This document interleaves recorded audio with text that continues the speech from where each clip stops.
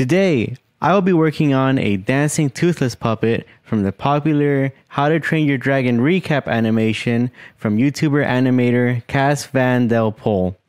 Now, I started off this project the same way that I start many others, in ZBrush, making up a digital design file. First, I created some rough geometry and shapes to get the overall feel and silhouette of the dragon down. A problem that is often encountered with making these very soft and fluid animation characters in 3D is getting the likeness and silhouette down. As for making the rest of the characters design in 3D, I kept it pretty simple to be faithful to the animation. Additionally, keeping the rest of the sculpt low poly and pretty simple made it easier for me to add the necessary joints to make this puppet dance. For a quick overview on the rest of the puppet's design, I used Boolean operations to create small channels where I could feed thin 24 gauge wire to create the puppet's joints. I added a ball joint to the top of the head so I could get some more range of movement. I printed all the parts on pusher machines and they came out great. I used 0.4 nozzle for the more intricate and smaller parts and 0.6 for the larger parts. Now that I had everything printed, it was time to begin putting it all together. Now, to be completely honest, putting the wire through all these joints was pretty difficult. However, I would recommend a good pair of needle nose pliers and something cylindrical to pre-coil your wire before adding it onto the limbs.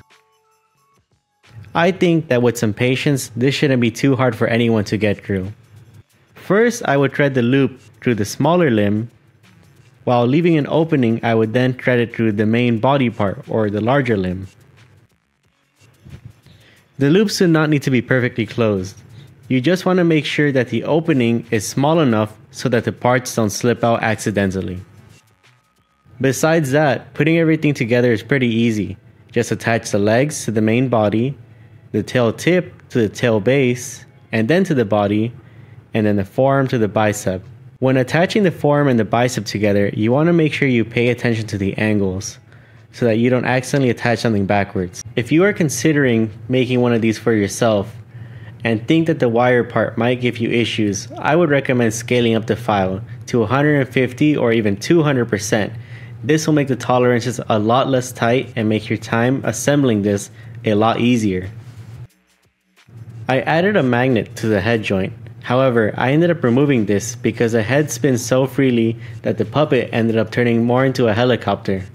Now that I had everything together, it was time to start thinking about how I would add the fishing line to make this puppet dance. For the arms and tail, I used these jewelry eyelets. These would allow me an easy tying point. I will also add a hole in the file so that way you won't have to drill one yourself. For some final finishing details on this build, make sure to print out the eyes in an appropriate lime green color.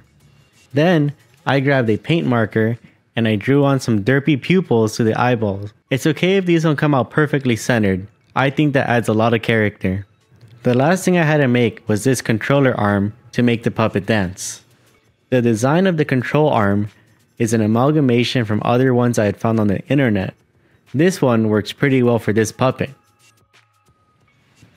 The controller arm has these 4mm holes all throughout it. These holes allow for an easy tying point for the fishing line. However, they are not completely necessary, so don't worry if you don't have them and want to make this build. Attaching the puppet strings to the controller arm isn't too difficult. The string on the tail will go to the furthest point on the controller arm. Then, the back fin will be tied somewhere around the middle. The arms will be attached to either side. Finally, there will be a point to attach the final fin on the head in order to keep the puppet upright. Now that I have everything together, what do you think? Looks pretty good, right? Once you have it all together, make sure to put on some music and start dancing. Would you print out one of these puppets? Let me know.